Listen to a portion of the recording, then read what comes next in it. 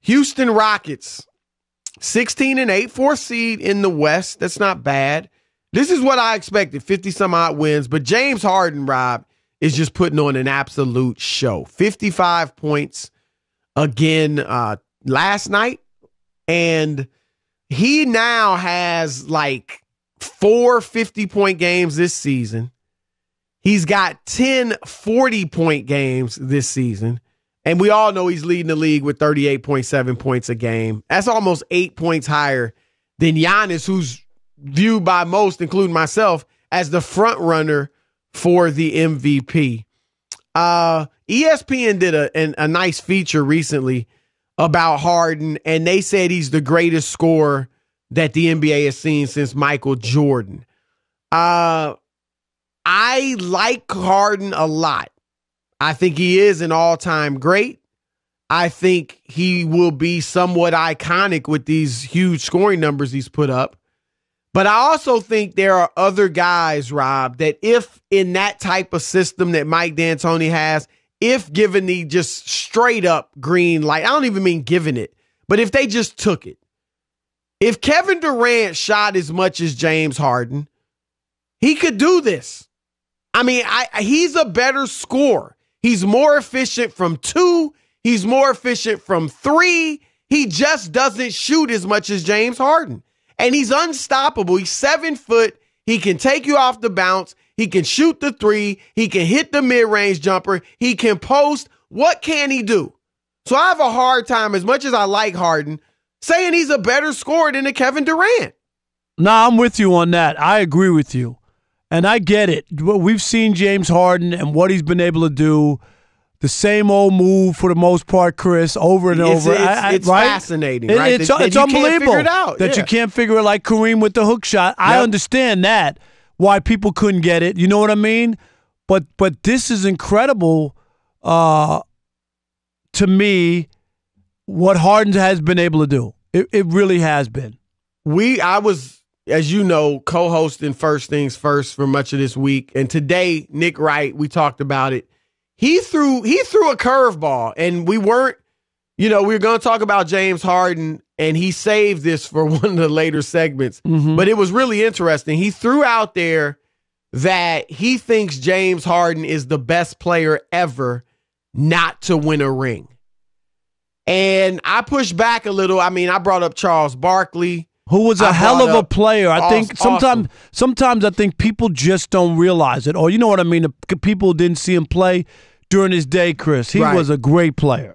I've said it, Rob, inch for inch. We usually hear pound for pound. We don't think inch for inch. But inch for inch, you could make a strong argument as to, whether or not anybody's been better than him.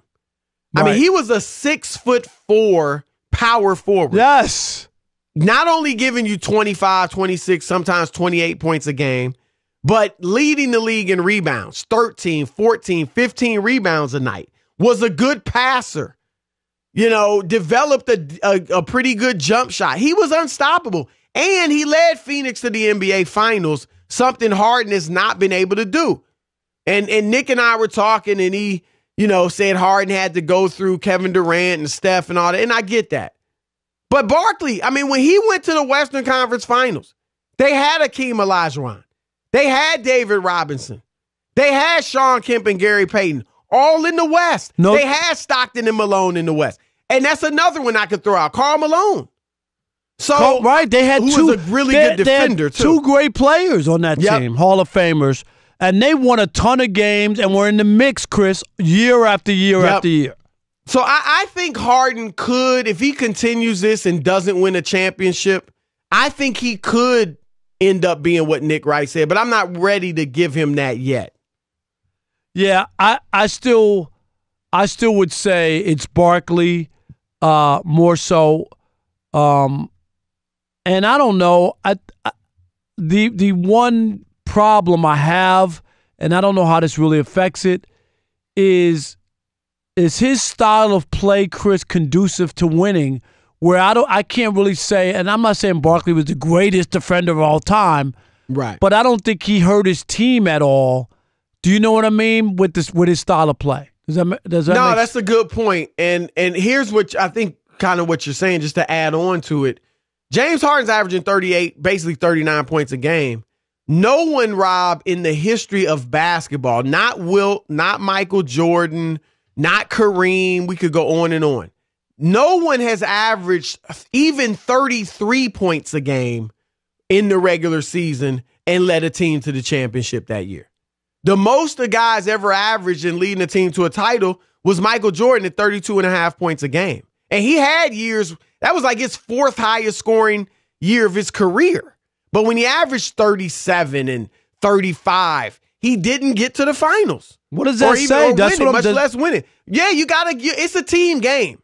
I mean, we got great individual players, but you've got to get other guys involved. And to your point about Harden, here's the interesting thing. It's not like he's on a team where he's got to do this. You know what I mean? Like, you got Russell Westbrook. You got Eric Gordon, Clint Capella, PJ Tucker, who can hit the corner three. Like, you have other guys. You had Chris Paul, and that was kind of their beef.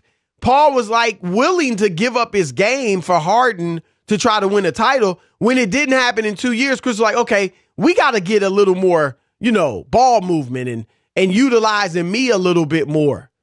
And Harden did not change his game for Chris, and he has not changed his game one iota for his good friend, Russell Westbrook. Which I'm not surprised. I never thought it was going to happen. I know people were thinking maybe it would be a different scenario. I didn't think it would be.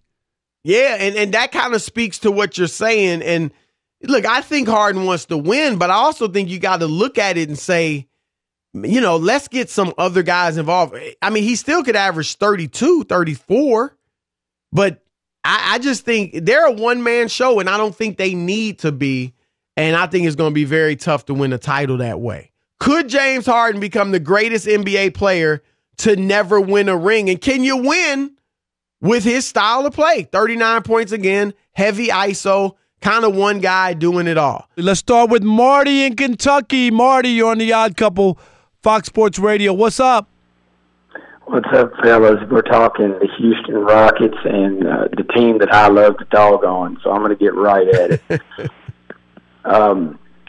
James Harden, I will say one positive thing, is the most innovative scorer I've seen since Michael Jordan. The way he developed his drop back and kept it within the rules was very smart. He's a smart guy. And the way he has that, he knows he's got that first step, and he's got real strong upper body strength, and that chicken wing that he puts on people after he gets to step on them is phenomenal.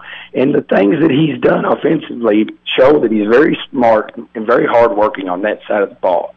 Now, defensively, we all know he's never had that kind of effort. That was the core of the problem with him and Chris Paul. And the worst coach, the most overrated coach, in my opinion, in history, D'Antoni, has allowed him to play this way. And the one reason I think this doesn't win ball games is because when you just ISO, most of the team you're playing is getting a rest. And at the end of the game, they got legs and you don't. That's a good point. That's a really good point, Marty. That's a good point. Thanks for the call. Appreciate it. That is a great point. It really is. I said today early on the TV show, Rob, First Things First, that guarding a Steph Curry where he's running around constantly and you got to chase him and go over screens and all that, that can be wear you out a lot more than just guarding James Harden, even though you can't stop Harden. But he's in one spot for the most part. It used to be the same with Reggie Miller. Remember that? Just run around drive you crazy. You're burnt out trying to keep up with them. Jody in Atlanta. You're on The Odd Couple, Fox Sports Radio. What you got, Jody? Hey, how you guys doing? Doing great. Like Rob always says, no way, no how. You know what I mean? Like, you got to have the bones and you got to have the structure. He's a really great player, man. I like what Marty said last call. This guy, he's a real innovator, but at the end of the day, you need your team. You can't win by yourself. He's too good, and he's too fast, he's too strong, but at the end of the day, you're going to have to get a ball to Westbrook. Westbrook's going to have to take the ball out. At least, he's going to have to run the offense, and James is going to have to run around at least 10 times a game. It's going to have to happen. It looks too easy. Well, he's not going to be running around.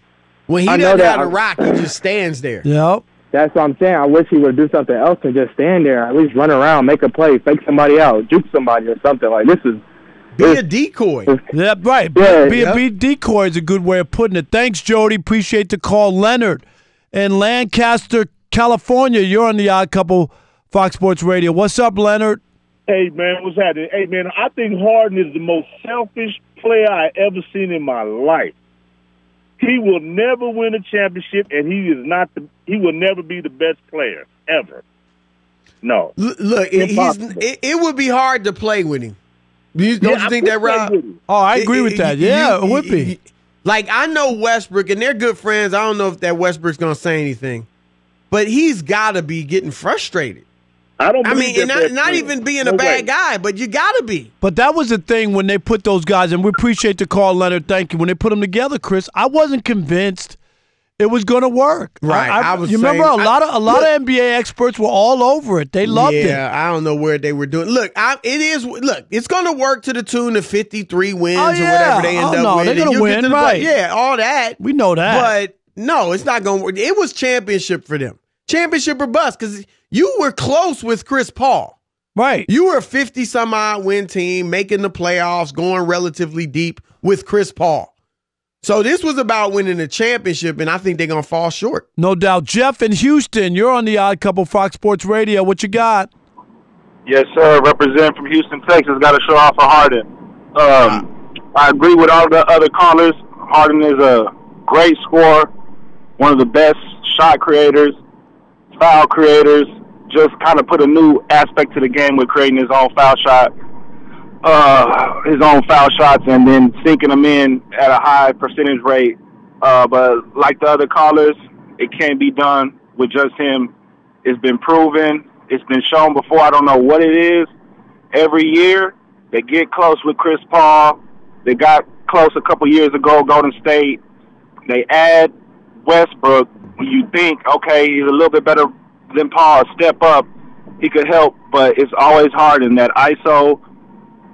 I don't know what it is. He just doesn't have that clutch in the playoffs. He can do it regular season. He can get the job done. He can score 40. I've been to the games. He's 40, 50 a night. You're enjoying the game. Playoff time, Houston is left short every year. That's the problem. You can't get it done. Nope, that's the problem, Jeff. Appreciate the call. Aaron in Arizona, you're on the Odd Couple Fox Sports Radio. Yeah, I don't think this is a problem with James Harden's style. I mean, he's a big, selfish player, but because he's only shooting 46% from the field. 44. But look at the coach. D'Antoni's tried this style of gameplay for the last 15, 20 years. He's got another player, you could argue, twice in his career that is the best player to never win a ring in Steve Nash. He had him with Sean Marion. He had him with Kobe Bryant, and D'Antoni never even got to the finals. So I don't think this is a problem with James Harden as much as it is D'Antoni is the best worst coach to ever coach the NBA. And you know what, Aaron? I'm not going to disagree with that at all, because those Phoenix Suns teams, Chris, you remember, they were good. They used to win 60 games, all that. Yeah. But they were never going to win. It didn't seem like they were ever going to win a championship playing that way. It was somewhat similar to this. Obviously, you didn't have one guy kind of being a ball hog, but you did have one guy dominating the ball in Steve Nash. Now, he was more of a passer. But he still had the ball, right? Yeah, D'Antoni's a one-trick pony. Yep. Period. You look at certain guards they're downhill guards. They're great with the pick and roll. They handle the ball well. They like to keep it in their hands. They've all excelled under D'Antoni. I mentioned you got Harden, Steve Nash, even guys like Jeremy Lin. His run was under D'Antoni. Yep. Chris Duhon had his best days under D'Antoni. Like, those are types of players he can excel with. Give him anything else. I mean, even the caller mentioned Kobe, Dwight Howard. He's not going to be able to do anything with them. And that's the thing. He hasn't changed. We mentioned Harden not changing. D'Antoni hasn't changed anything. He's trying to fit a square peg into a round hole with Westbrook into this offense in the role he's got him in. And I agree with the caller that a lot of this is on D'Antoni.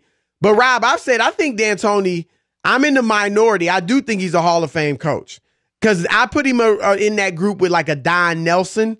Remember Nelly, the kind of tricky and the schemes and, doing things differently. Of course, never won a championship, but always had pretty good teams. Teams that won a lot of games, were in the hunt, but could never get over the hump. And I think that's kind of where D'Antoni's at. No, I got you. All right, mic drop. No. We're up against a break, aren't we? Why does everything got to be a mic drop? I don't know. I just drop them a lot.